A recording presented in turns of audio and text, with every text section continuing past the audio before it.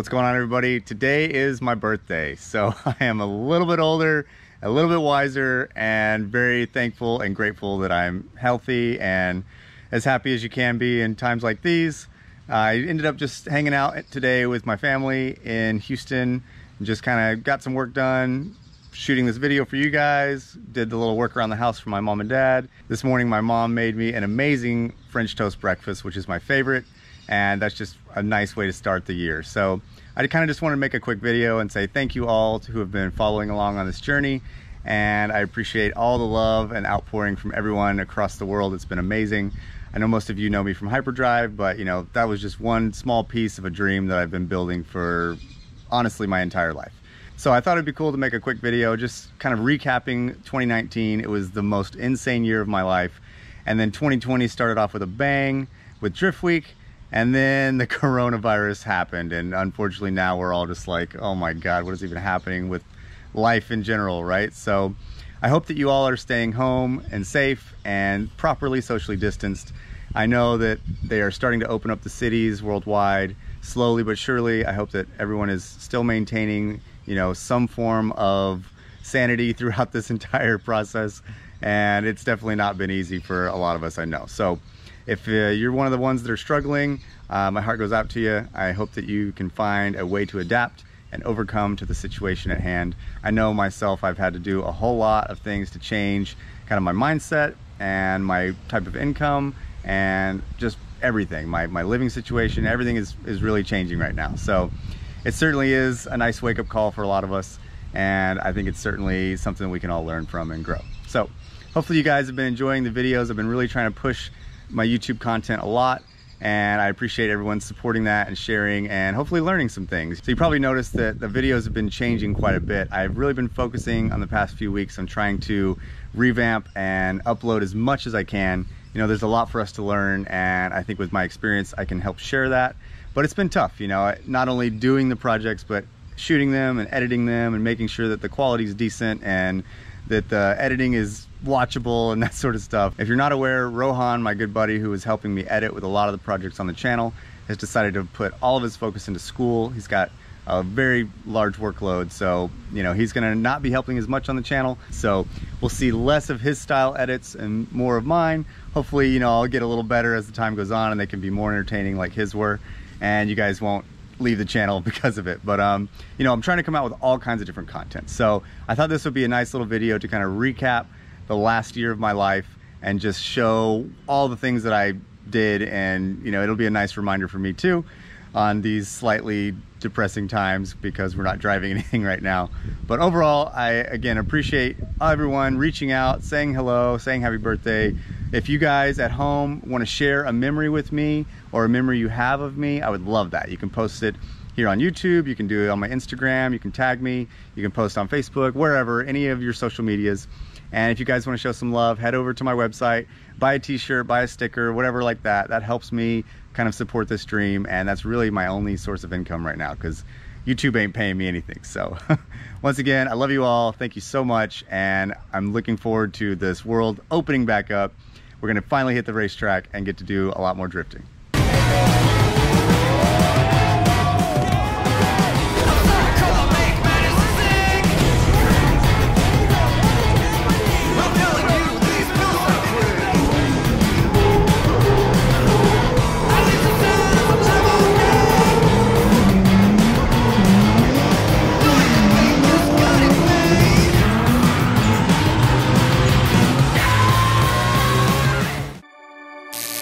Holy shit, guys, 2019 was insane. I can't even believe what all went on. I just want to do a quick video to kind of explain it and break it down in chronological order, but I think it'll still won't do it justice. It started off here in Austin. I moved into my own shop right across the street from Coda. So we're taking an adventure over to Coda. We're gonna go check out all the new cars, I guess. Oh my God, this is the Aston Martin that we were talking about. Look at this car, y'all. And it's a place that I can start to build my own dreams and not have to worry about shopmates or roommates or anything like that. And right away, we started off with a bang. Lone Star Drift partnered up with the Global Time Attack guys who were hosting an event at Circuit of the Americas, and they allowed us to come and put on a demo for all the fans.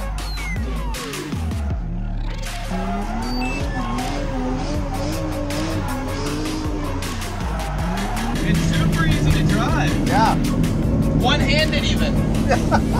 From there, I got to experience my first Radwood, which is a really great 90s themed car show. I took my car, everyone loved it, including myself, and I got to really just walk around the show and experience all these beautiful period correct 90s cars, including my favorite car of all time, which is a Ferrari F40.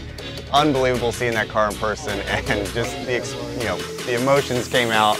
All right, I'm busting a nuts right now. F40 is my personal favorite F40, not a street car of all time, and this is one in front of me right now. And he drove this here on the street. Champion Red. He street drove it here, of course. This car, oh my god. I competed in all 7 rounds of Lone Star Drift this year, which the competition was absolutely insane. I think it's the most leveled up that anyone's been. We had drivers from all across the nation come out. I had to battle Taylor Raider a couple times in his V8 Miata. I had some failures, I had some successes, I even got a trophy. And overall, it was an incredible season. So one of the goals for myself this year was to not just be a drifter. You know, I want to try and hone my skill set and become more of a well-rounded driver. And of course, continuing to teach at Rally Ready has done a lot for that. Not only earning a paycheck thrashing cars through the woods, but also, you know, really developing that skill set. However, I've been dying to drive here at Circuit of the Americas ever since that demo. So I applied with Audi driving experience and I got the job. There we go. Oh, Jesus Christ! Oh, fuck. Let's see if we can hit that 150. No, that's not. Oh yeah. Come on, baby. 120, 130, 140, and 153. Woo! Nice. Doing all right? Yeah, I'm a little better. The initial shot.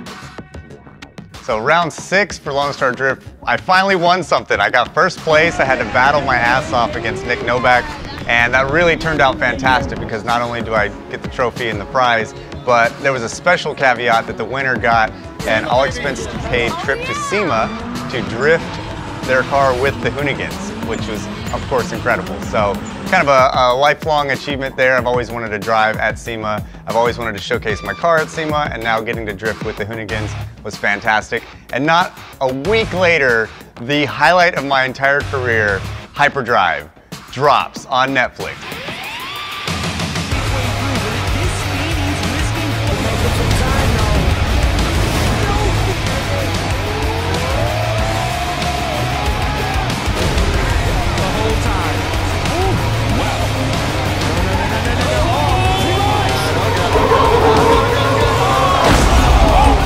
The roller coaster ride I was on in that show was just insane, and over 100,000 of you guys decided to follow me on Instagram. That's just insane, all because I crashed my car on some TV show. Like, what was that? I mean, that whole experience was just absurd, and I'm so glad that it's been so well received by everyone. You know, everyone's been so supportive, and I'm so grateful to be able to showcase that and share it with you all. Life certainly did not slow down. Even after Hyperdrive dropped, you know, I had 24 hours to enjoy it. And then I had to hit the road. It was time to go to Grid Life. So Grid Life is an event that is, you know, where they take grassroots and pros and kind of combine them together.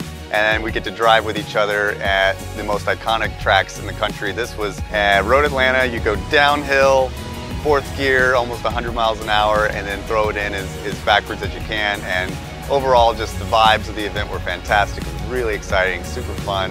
Got to drive with Osbo and some other fantastic drivers, and really just kind of showcase what everything was about. And overall, just had a fantastic time driving and enjoying that lifestyle event that has no pressure of competition. Nobody cares how fast your car is. It's all just about having a good time, which is definitely the kind of event that I vibe with.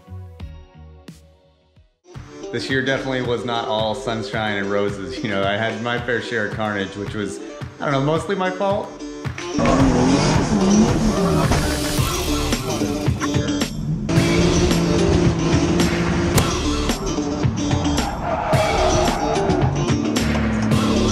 Oh shit, there is something wrong.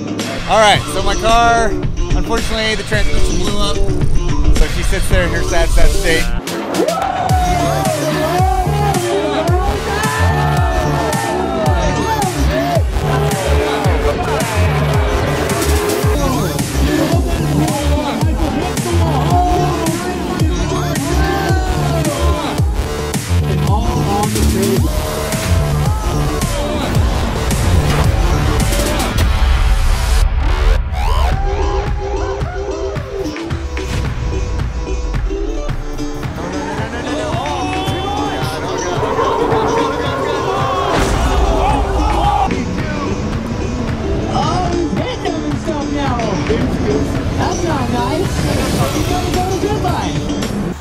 life, baby.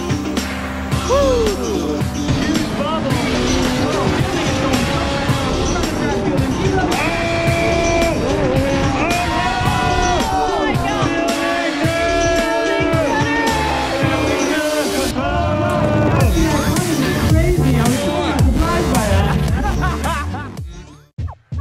So obviously with my truck being crashed, now I have to figure out how the hell am I getting to SEMA, which is in Las Vegas, a near 24-hour straight drive. Well, luckily Texas Dave from Rally Ready let me borrow his truck. He came to the rescue and said, here you go, man, I know you gotta make it there. Have fun, put 2,000 miles on my truck. So thank you, Dave, that was awesome. Kubo and I, who's another instructor there, sent it, drove straight through the night all the way to Vegas, where we met up with Patrick Carson, who also was invited to drive with the Hoonigans. But first, we went to Kenda's corporate party at the end of the year. It was at Speed Vegas. This is a beautiful venue in Las Vegas where they have tons of exotics and drift cars and off-road experiences you can drive. Well, we had the skid pad all to ourselves, and it was really fantastic because Patrick and I put on such a great show for all the Kenda corporate execs, you know, including the president of the company. I actually had the president of Kenda in my drift car in the passenger seat, screaming and hollering, having the best time, which really set things up for the future in a fantastic fashion. Some other noteworthy things I got to do this year was Toyota hired me to drift their brand new 2020 Supra at a track here in Austin. That was an incredible experience and something that I'll never forget, being able to drive literally car number one. Insane. I got to drive at Englishtown, which is way up in New Jersey, something I've always wanted to do, and that was with a bunch of people from Netflix, some of the executives, and Chris Knapp, the owner's son. You know, Hyperdrive opened up a bunch of new opportunities too for media, and I was on the news, I was on CNN, I got interviewed by Headcrack and their daily whatever the hell show he calls it. I was on Motor Trend and some other great noteworthy media, which is really awesome. I got to put some of my driving skills that I learned at the Audi driving experience to the test, driving up revs 370Z right after SEMA at the Optima Ultimate Street Car Invitational. That was really fun. Being able to kind of show that I am capable of not just drifting, but you know, driving someone's car responsibly and quickly is really something that I was looking forward to being able to showcase. Oh shit, Mr. Cone. Didn't keep my eyes up.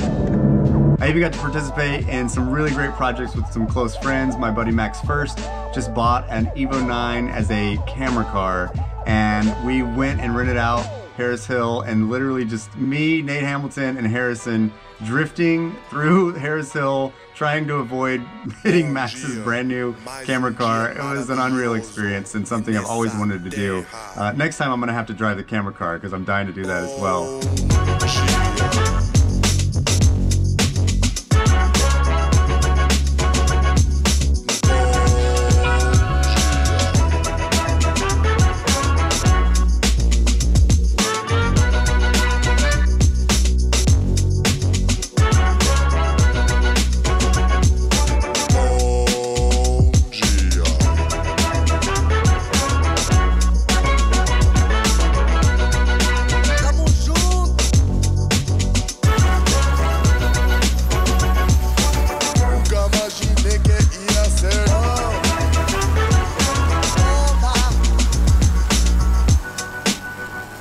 Unfortunately, the last Lone Star Bash at Mineral Wells happened this year. Mineral Wells is a track that I've been going to for over a decade. It's literally my very first drift event was at Mineral Wells. In this car, actually, that I'm sitting in now that I think about it. And unfortunately, this year was the last year. It's closing down for the future.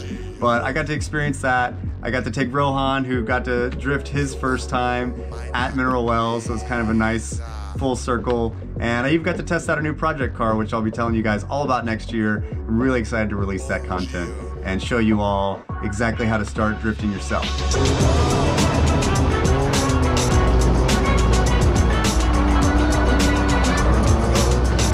I got to do some testing in Chris Taylor's B-Spec car out at Harris Hill.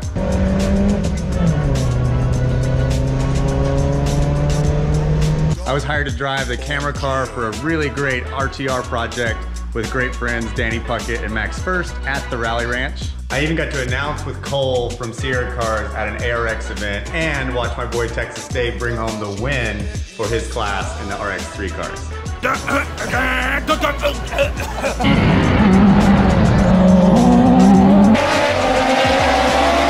This is the final, you guys. Thanks for joining us. So of course, none of this would be possible without all the sponsorships and partnerships. You guys have all been amazing. Thank you so much. So not only this year was all focused on driving, but a lot of the behind the scenes stuff. I need to supplement my income somehow, so I built a website, fieldingshredder.com, with a merch store, and you guys have been very supportive of that, so thank you. Having all this different stuff that I can share with the fans to connect is really fantastic. And it's not just the web store, I've got a lot of help from people in my world that are really integral to this.